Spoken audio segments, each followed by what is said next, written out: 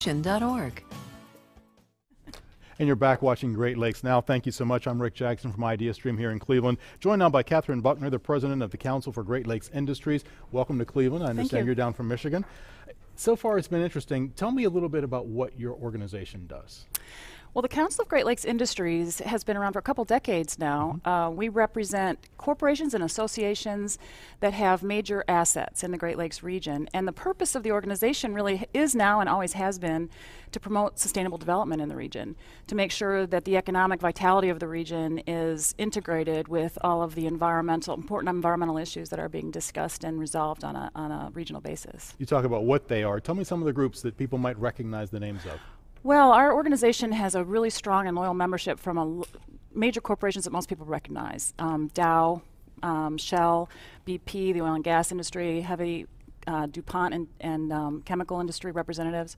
So we have, major corporations that have been here for a long time, strong industry in the region, and companies with a real commitment to sustainable development of the region and the health and vitality of the region. We talk about business. We heard the plea from the ArcelorMittal person about an hour or so ago, talking about what it means to them to have the waterways clean and usable. Is that really one of the goals, to have these businesses chip in, as it were, support the government, support the people, support agriculture, support everything that goes into the water? Well, chip in to some extent. I think industry has a strong record in the past several decades of improving the region's vitality and working with these other groups. And one of the reasons we're here this week is to work with these other groups to restore and protect the Great Lakes.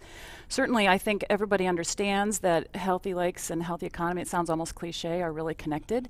And our industry representatives sometimes aren't always showcased as at the forefront of some of those positive developments, but there are industry folks working really hard alongside a lot of these other people and other groups and the government to achieve what we all want, which is a healthy region. So people drive by, for instance, here in downtown Cleveland, you see the Port of Cleveland, you understand how that's connected to the water. But there are companies out there, major companies like you mentioned, that use the water in ways that maybe most folks aren't thinking about. Well, what's kind of interesting is that our members are water users, direct water users. Some of our members and some other industry that's interested in sustainable development may not be direct water users, but they're certainly interested in the region and in the health of the region. And you can't separate the health of the region from the health of the water. So a lot of people focus on the water, but CGLI and our members and some of the other industry folks that we're in connection with, we focus on the water, but we focus on a broader agenda to some extent that works on making sure that all of the important interests in the region are considered. We emphasize heavy stakeholder engagement. We want everybody to be at the table while we talk about some of these issues. So although everybody sort of wants a healthy regional system, we all are looking at it in from a different perspective. Right. We think that healthy processes make for healthy policy. So when we're sitting at the table with the other folks, I think we get better policy and better results. Looking for expansion? If somebody wants to join the group, what do they do? Well, we're always looking for expansion. And in fact, we are really interested in mobilizing the industrial community even more than it is now to sort of work on some of these issues. So certainly anybody who's interested in talking to CGLI can contact me. Our office is in Ann Arbor. My email address is kabuckner@cgli.org.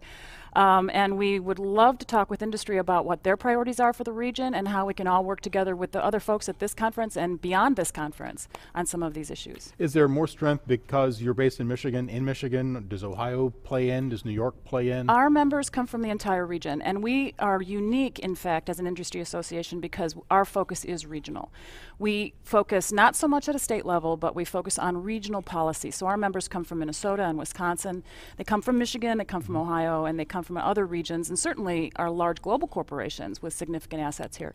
We are also a binational organization, so our members include not only U.S. corporations, but also Canadian corporations. So we're looking to really be and continue to be a regional player, the banner carrier, as it were, for industry in a lot of these policy discussions. Getting to be a bigger and bigger player.